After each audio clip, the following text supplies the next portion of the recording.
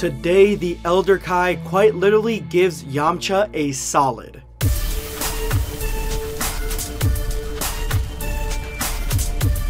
Prepare yourself, Dan Saiyan. Smash that like button, and if you're new to the channel, make sure you hit the subscribe button and turn on notifications. That way you never miss a video. If Marin turns out to be anything like her mother, then Krillin's in for some real trouble. What? Nothing! I said nothing! Alright, let's do this! That is about as much interaction Yamcha and Android 18 actually get in Dragon Ball, but it is a little bit different in Dragon Ball Multiverse. Now, most of you guys are familiar with the storyline where Yamcha versus 18, and he comes from a multiverse world where androids are essentially the norm. Yamcha is an android, and he has harnessed not only the android part to its fullest extent, but also his human part, his earthling part, and he's mixed them both together, and now he is extremely powerful. So powerful that he is far stronger than Android 18, which is from the Future Trunks timeline.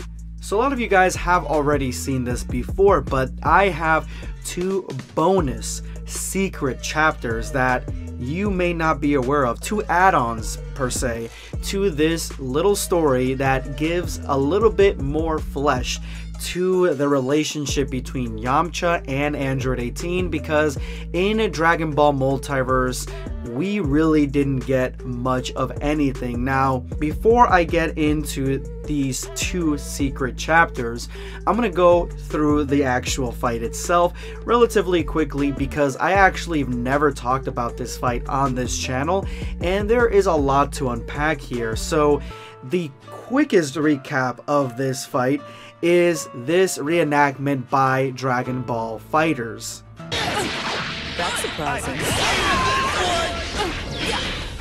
Not going anywhere. Spearball.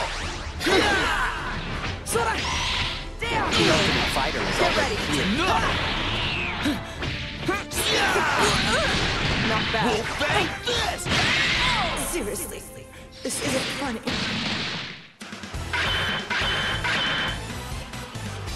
What are you even seeing this woman, Krillin?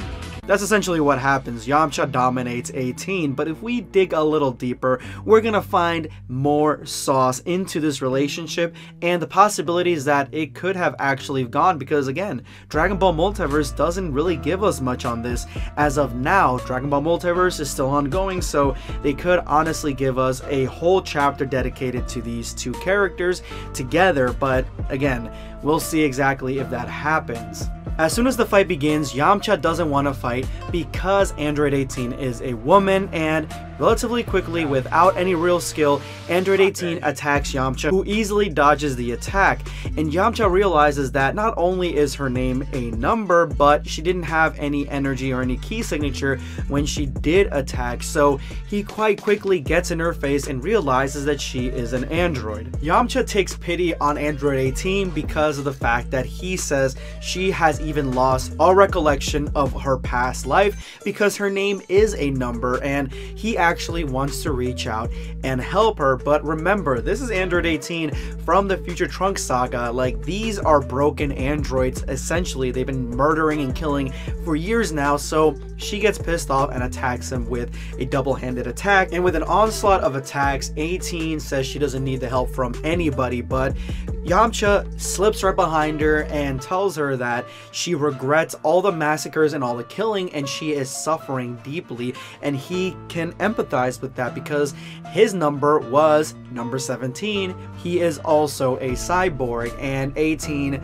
is just not having any of his help. Now, this is where we get into something extremely interesting and why the androids have so much potential, why 17 has so much power in Dragon Ball Super, and that is what Yamcha is telling Android 18 here, that his technique is far superior to Android 18. He's an actual fighter. Android 18 and 17 aren't actual martial artists. They're just basically killing machines. They just kill and they're brawlers. That's essentially it. There's no technique there. Well, Yamcha has trained his entire life fighting, and he's also pushed the limits of not only his android self, but he's pushed his body past its limits. So they are miles apart when it comes to the strength level. And this is where we're gonna get to our first secret bonus chapter for this fight.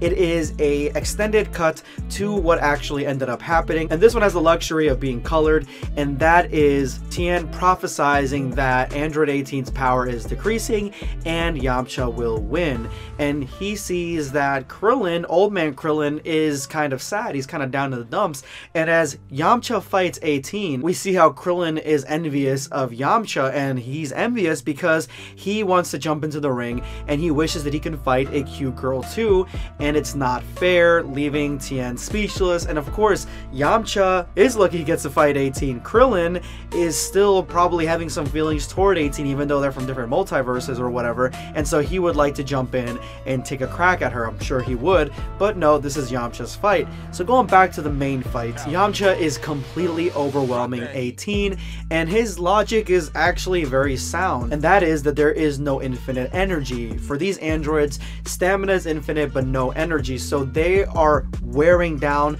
every day. Their bodies are wearing down, and without maintenance and checkups and just everything that's needed for a machine to function properly, they get weaker and weaker with time. And this is a revelation that even 17 from her universe isn't aware of as of this point. So right now they do need Yamcha's help, or else they're just gonna get weaker and weaker and then deteriorate. There's no infinite life for them without maintenance. And that's when Yamcha hops on 18, and he's got her dead to rights, even though she's yelling that he won't win the match. But Yamcha literally just wants to help her, and then he throws the match, and Yamcha shows 18 that there is a better way. He's not there to win the tournament, he's just there to save them, and he says as much. And Krillin even says right here, this sucker fell for her beautiful eyes. How naive. So yeah, the story that continues to come from Krillin's perspective is that he's still into 18. And 18's got a lot of thinking to do because he gave her a lot of food for thought, and Yamcha says that he's going to save these two lost souls. So now let's get into the last secret bonus chapter. Krillin admires that Yamcha wants to help 18, but he doesn't seem so sure that the androids from the other universe are actually going to change. But Yamcha thinks that, yeah, they will take them up on the offer, and 18 thinks to herself that he is really strong for an android, and his offer may actually be useful. And she thinks it's weird because in her universe, he's a weak human being. Now he's much stronger than her, so whatever he's doing must be right. Yamcha continues to explain to Krillin that it would be useful for them to gain all the knowledge that Yamcha has, and then maybe they'll be grateful and they won't actually turn their attention to destruction, which, I mean, he is playing a gambit here because of the fact that these androids aren't like good guys, not yet anyway. So if he makes them stronger, they could actually become more destructive across the universe instead of just planet Earth. But 18 takes him up on his offer. She actually walks back to him and says that since he's one of them, that she actually believes that his proposal will be useful. And as she walks towards Yamcha, the Elder Kai puts out his foot and trips Android 18. To Krillin and Yamcha's shock, 18 collapses and falls right on top of Yamcha, with Yamcha saying it was an accident, and 18 quickly, even though she was blushing, she quickly removed herself from on top of Yamcha and says, "You idiot." And with 18 embarrassed and running away, Yamcha says, hold on 18, are you serious about the offer? Do you want my help? And she basically says, yes, I would like your help, but we will talk about it later. And Yamcha says that he will always be there waiting for them to talk. And the Elder Kai's like, love is in the air, hehehe. And it looks like that's a direction, the secret direction, that the Dragon Ball Multiverse team wants this to go. They want 18 and Cyborg Yamcha to hook up together, and I think that that would be a great chapter in and of itself. I can't wait to see that. Anyway guys, thank you so much for getting to this point in the video. You guys are awesome, and don't forget to drop hashtag early video squad for a chance to be given a shout out in my next video. Today I'm going to be responding to Dragon Ball Super 619. I seriously don't know why I leave long comments. I like long comments. They usually have a lot of useful information and things that I've never thought of before. For Goku's dark secret, in my opinion, could possibly be one of these two. Goku's heart virus medicine cure vaccine wearing off like an immunization shot or something, and Goku possibly recontracted the heart virus. I'm not too sure. Goku died about a little over half a year after getting better from coming out the Rosat. Maybe his time didn't pass for his body, and after he came back to life, time begun to flow for his body, and after perhaps 16 years, the effectiveness of the cure ceased. I don't like that one particularly because it would be such a stretch. I mean, he died. I figure if he comes back, he'd be working with a clean slate, and then you come back and then you're still like terminally ill. That would be just so depressing.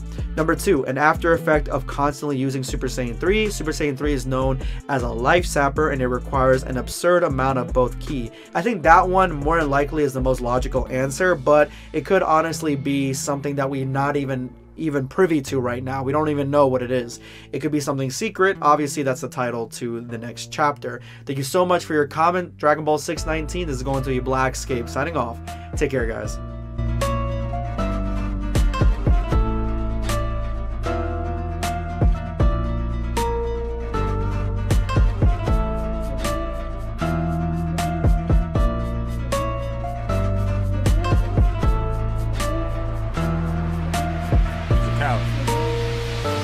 Drop that heat.